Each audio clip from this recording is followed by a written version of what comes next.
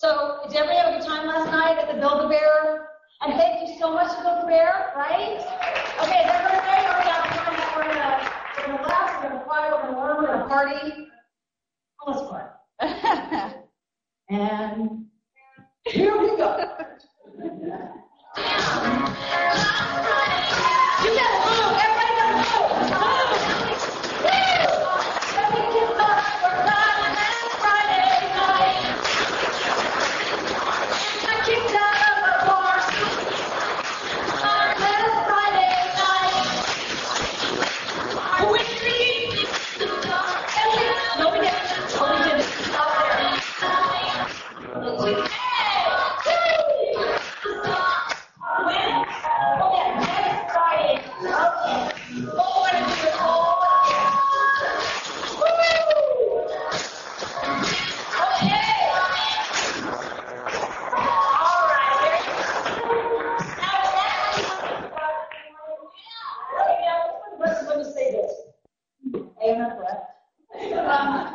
And B, if I tried to do that one Friday night, and then the following Friday night, I'd be dead.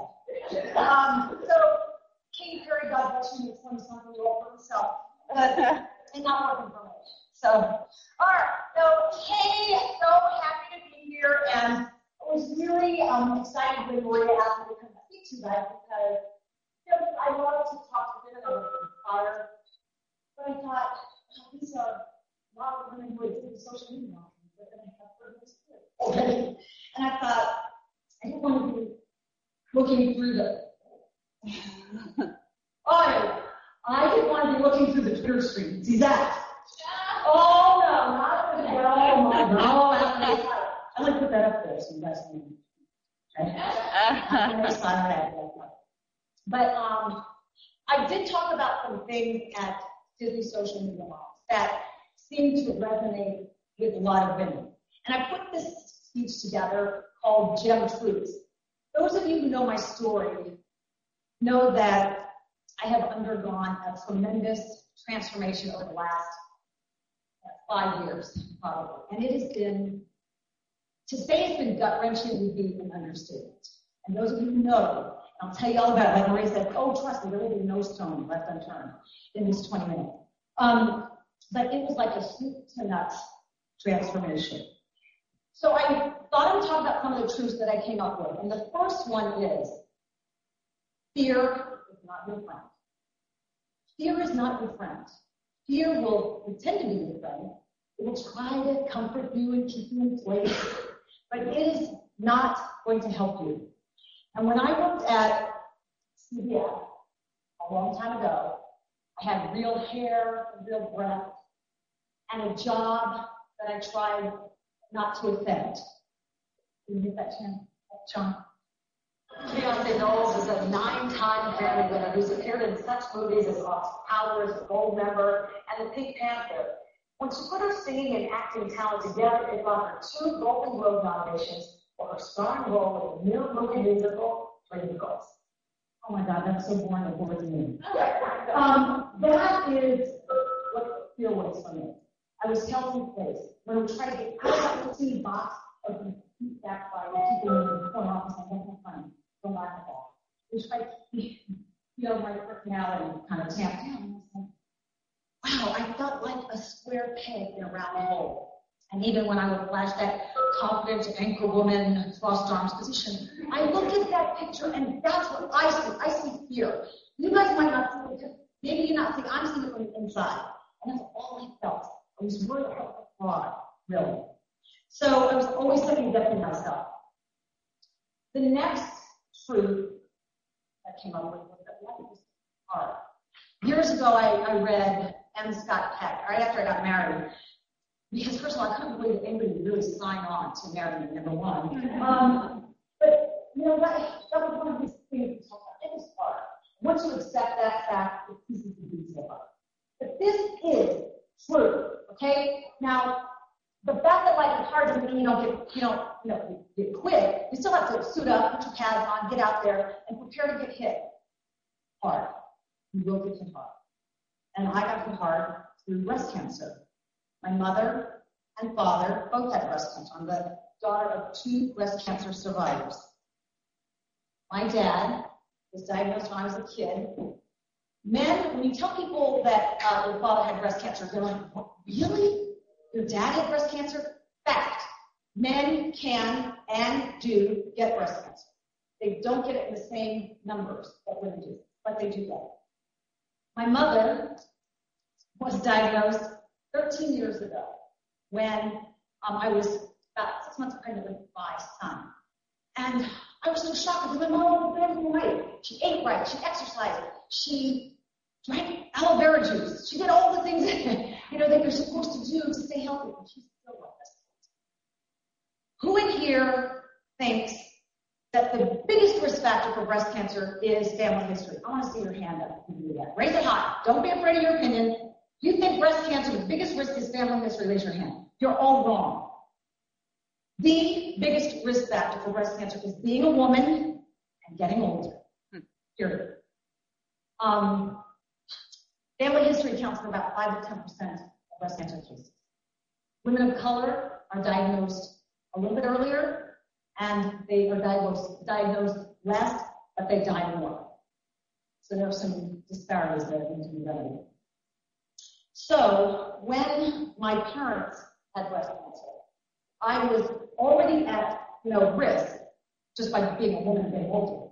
With my parents and 2 parents, first 3 relatives, I was at even more risk. So I was having a mammogram for a year, and then the mammogram would be followed by a biopsy. And I had 4 biopsies in 4 years. All on the left breast, all in the same place, until my breast had had enough and just collapsed on itself. And I was working at CVS at the time, and I really didn't even want to restore this to see. But I had this big dent in my breast. Around that time, we started talking. I was at Memorial Sloan Kettering, and started talking to my doctor about how to keep me from getting cancer. This was not, I didn't want to play defense. I want to play offense. How do we keep me from getting cancer? So I had genetic testing. I did not have the gene, but clearly, we only know 2 genes affiliated with breast cancer associated with it. There could be many more, we just don't know yet. I didn't have either of those. But clearly something wasn't right. So I started trying to figure out how to keep me from getting cancer, and came up on preventive mastectomy. So I opted for preventive mastectomy, and I told the suits at CVS, and I had my preventive mastectomy. I told the suits at CVS, and they fired me. Not because of the mastectomy. Please don't tweet that. Oh my God, they fired her for having a mastectomy. No. But it's okay. The proverbial we want to go in a different direction, that's fine. But they did know I was having a mastectomy, and the time was hard. I had a mastectomy. Oprah's camera crew followed me, and I ultimately, look how happy I am to have her feeling me up. I go, hey! There she is, touching me in front of 9 million of her viewers. And I was on my book as well, but so there she was, and it was a great platform to be able to talk about breast cancer. So there they are. That's a lovely, nice retouch photo, right? Fire! And I can't say that I wasn't stunned. I was kind of surprised, but not really. And it just, anyway, more on that stuff. Okay. Gem truth number. Oh my gosh, I lost my number. Oh, well, whatever. Surround yourself with right people. I can't tell you how critical this is. If you have frenemies, get them out. Get them out. Because those people, you need people who are going to stoke your fire, not stoke your fire. Okay? So if you need to have good people around you. And one of the best for me is that dude right there. Although I'm kind of pissed at him this morning, so I don't want to talk about him. But I see someone else is angry with their husband too. I'm kidding. Sorry. So I married him like 18 years ago, and he really was the flag-waving, card-carrying, only member of the René Syler fan club, and he remains so to this day. People ask me, how did you get through that time? How did you make it? How did you How did you? No. Sean, I did it with money. Oh, hold on. The audio?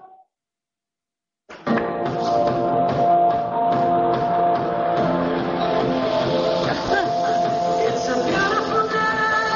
We're looking for something new to do. Hey, baby, I think I want to marry you. Is it the look in your eyes, or is it the dancing views? Who cares, baby? I think I want to marry you.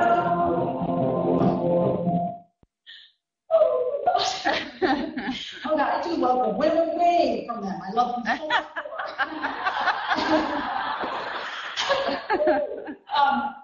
So anyway, yeah, that's how I felt at that time. They buoyed me in ways that I didn't know they could do. You know, you look at your kids and you're like, stop making mommy crazy.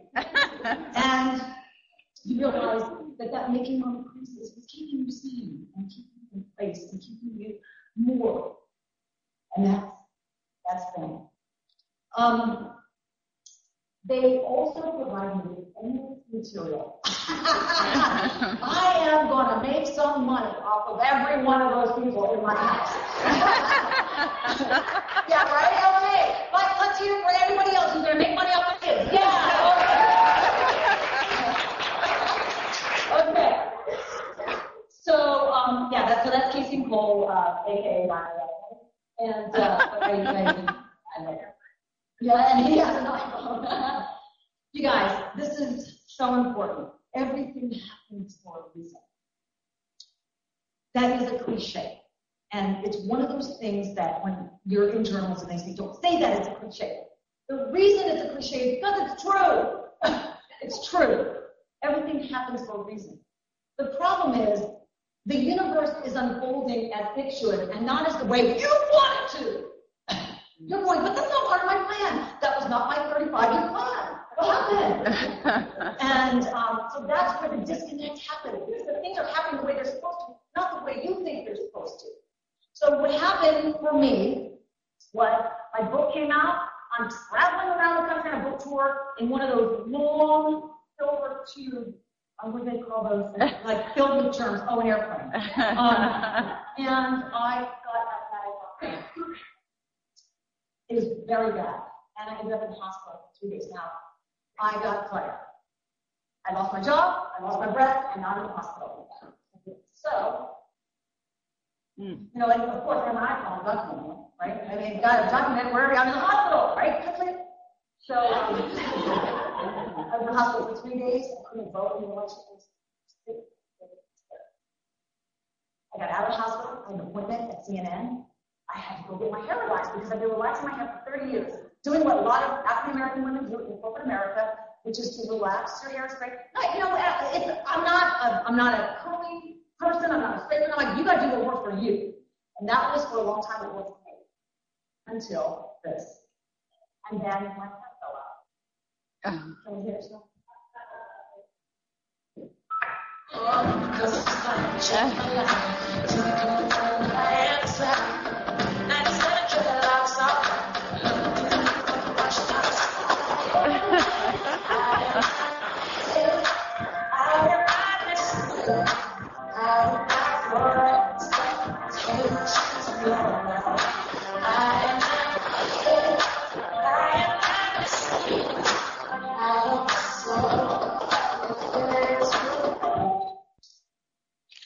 I am not my hair.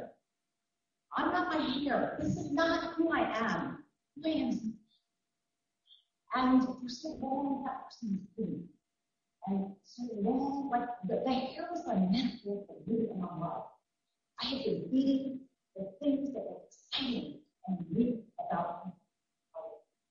I had a job that I was beating and suppressing what it was. I had a hairstyle that I was beating the curl out to conform. When my hair fell out, it was tragic because fall is not good for ankle. And But I realized that it was like the final piece in my search for authenticity. Because it was time to change my life, to become the woman that I am inside. For the first time, I looked in the mirror, and the person on the outside, that's the person on the inside. And it was like all the pieces, clink, clink, clink, clink, all came.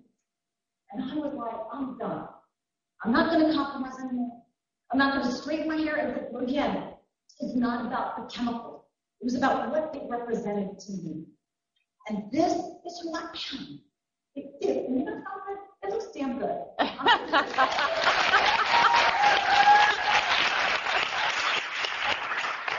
But so I've been having a love affair with my hair. Who knew? You know, I spent years hating my hair and hating it, and it didn't look right. It was thinning, and it was calicky, and whatever. Now I'm waking up in the morning, I'm like, wow, that's it? Really? I spent 5 minutes. Really? That's it? There you go.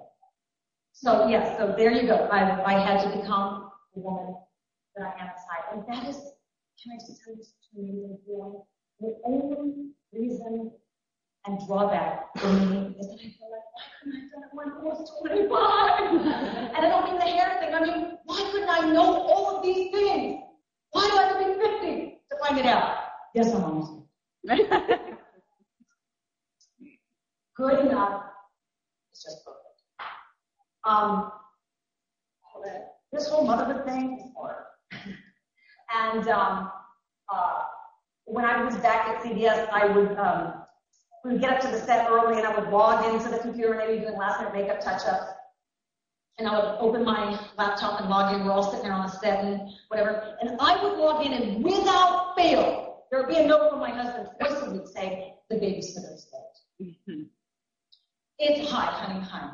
It's 6:58, and I'm about to broadcast to 3 million people. So could you handle the babysitter? Senator McCain, I'll be right with you. Just sit tight. I've got a nanny crisis over here. I got to do it, all right? How do you do that? Because I want you to know. Why?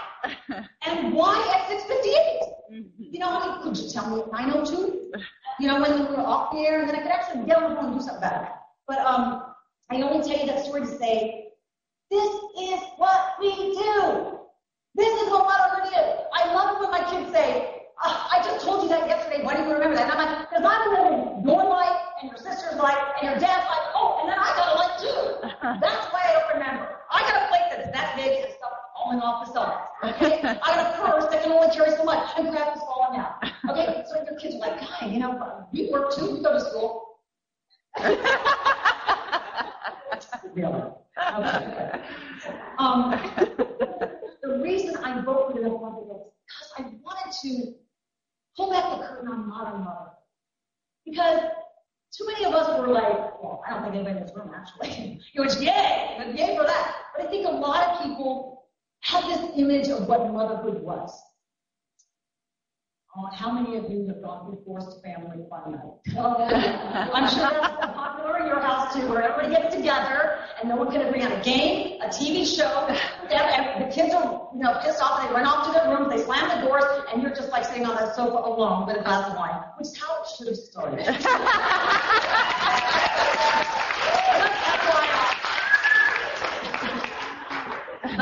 But my family life doesn't affect.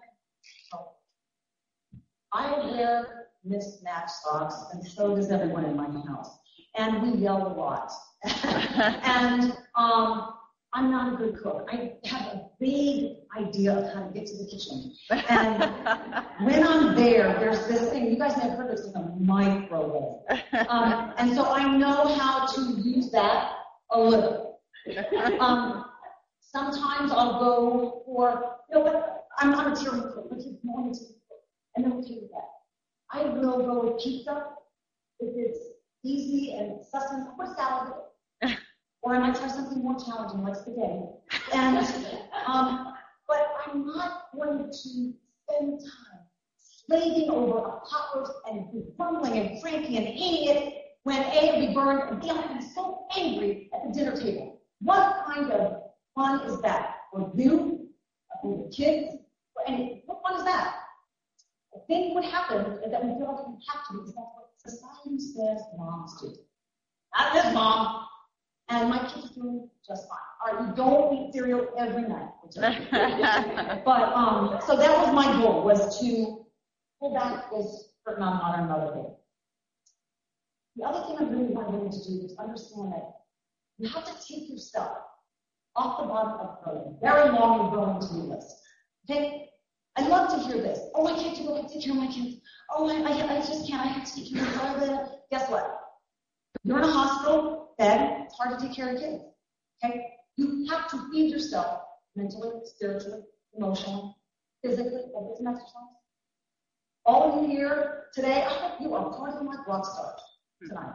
Because you need that. You can go back to your life tomorrow. But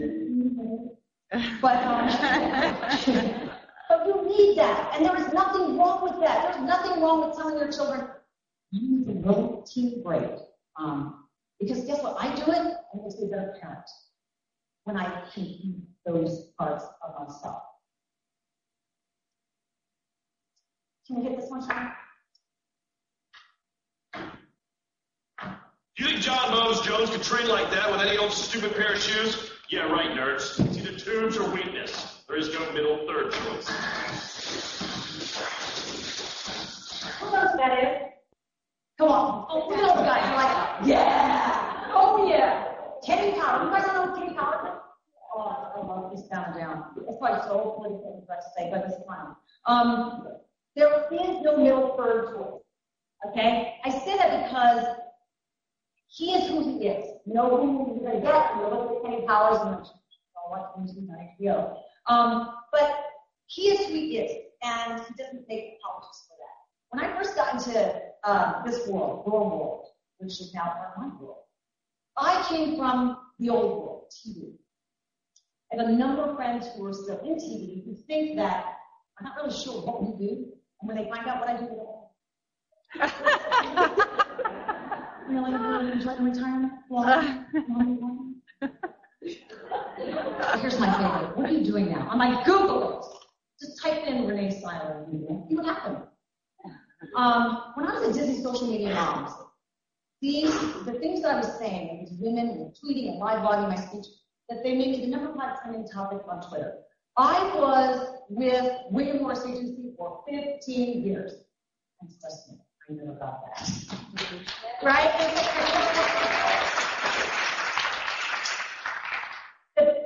When I got out of TV and I started moving into the world, I realized it was like the blinders fell away. And I was like, okay, first of all, this is a very effective way to communicate to the people in my audience and the people I'm trying to reach.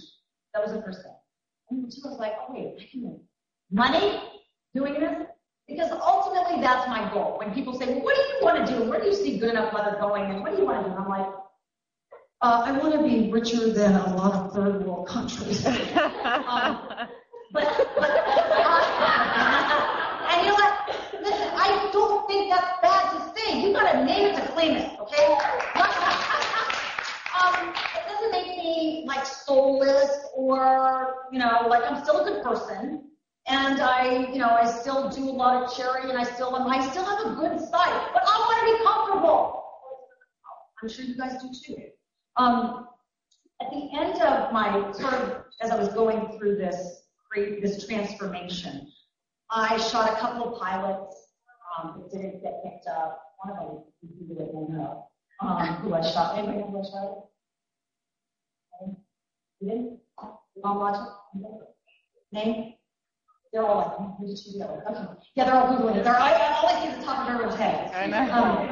Anyway, so I shot a couple of pilots, and nothing happened. And I kept waiting. I kept waiting for my agents to call. I kept waiting for somebody to call, and nothing was happening. And then I realized, wow, I'm going to do this. I'm going to do this myself. If I do see that table 10 over there, every one of them was Googling. But I realized I was going to have to do this myself. I didn't have money for a high-powered publicist. I had agents, and you saw where that got me. I was waiting for people to go, whatever happened to René Syler? But you know what TV's like? Like the attention span of a hummingbird. So once you're gone, it's out of sight, out of mind. And so I had to figure it out. I had to reinvent. And the only thing I could do is use the tools in my arsenal, my ability to write and social media. Wasn't good at it to begin with, and I'm learning still, including coming to conferences like this. But this is what you guys do is the stuff that makes me so excited to be a part. I didn't.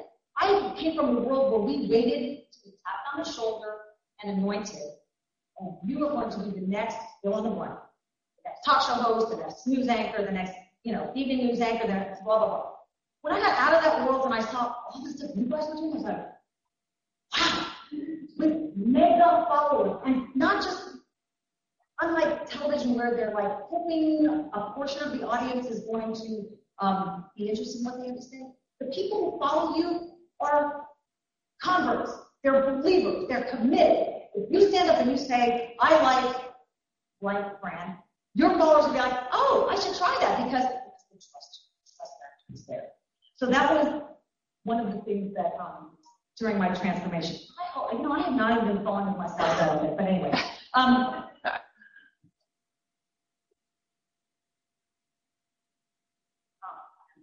Okay, not everyone's going to like you. Let that be their problem. Okay? Not everyone will like you. That's not your problem. How much time do you want to spend trying to get people to like you? I don't have that kind of time. I'm trying to figure out what to have for dinner and feed my kids. So let that be their problem, not yours. This is, I believe, a hard concept for women to understand and to embrace. Recently, I was a Disney social media mom. What did I say? I said, there's no room for people in your life to feel that. Okay. Very recently, I'm not going to go into great detail, and I think, do you want to leave time for, did I run off for my Q&A time? Okay. I think recently I went through a situation where I was with someone, working with someone, who did not make me feel good. And I was starting to tiptoe around and starting to go over and emails again and again and again because I was nervous and didn't want to blah, blah, blah. And one morning I looked at my head and I said, if I don't do something about that, I'm a hypocrite. Because I stood up here and told all of these women, yeah, the da-da-da-da, and then I'm cowering in my closet. What is that all about? So I woke up that morning and just said, I'm not working on it anymore. And we went our separate ways. Has been difficult, of course. But, life is hard. Didn't we talk about that already? But it's not that I can't do what I'm doing. I don't know everything, but I'm smart. And I have YouTube.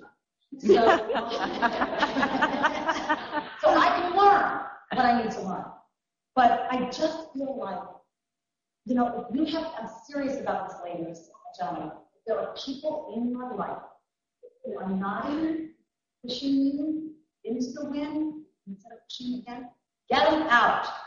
That ain't no good, okay? That ain't no good. The last thing I'm going to say, and then I'll let you ask a couple questions, is believe in happily ever after. But then you better make it happen. You can believe in that fairy tale, but you need to make it happen. Because it's not going to happen unless you do. I'm living proof of that.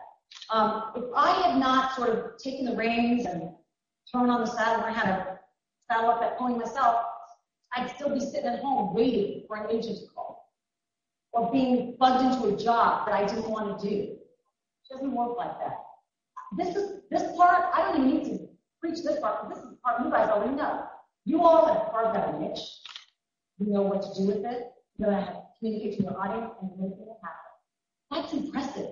That's the American way. And that's a great thing. The last couple things that I don't have slides from, and I'm going to close with this, and then I'll let you ask a couple questions. Please remember, I talked about it at the beginning, real growth curves. I said it, Disney Social Media Mom, don't expect to grow when you're comfortable or be comfortable when you're growing. Because it's like, I always liken it to weight training. You've got to break that muscle down to build it up. Okay? Almost hard, please, it hurts.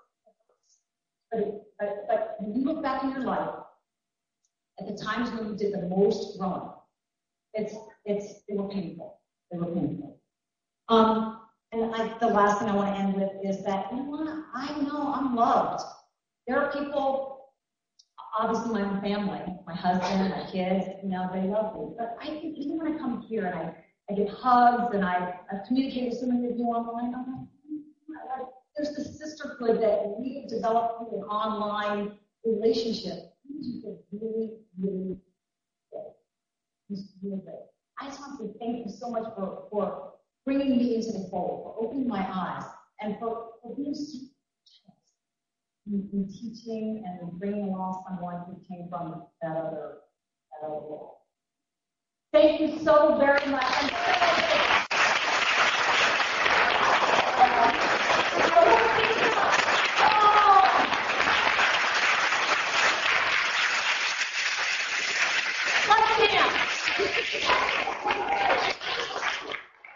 I'm going to first come back and give you a little bit of time for questions. Does anybody have any questions? Or did I come? Yeah, oh my gosh. Look, how about I just do the Phil Donahue thing?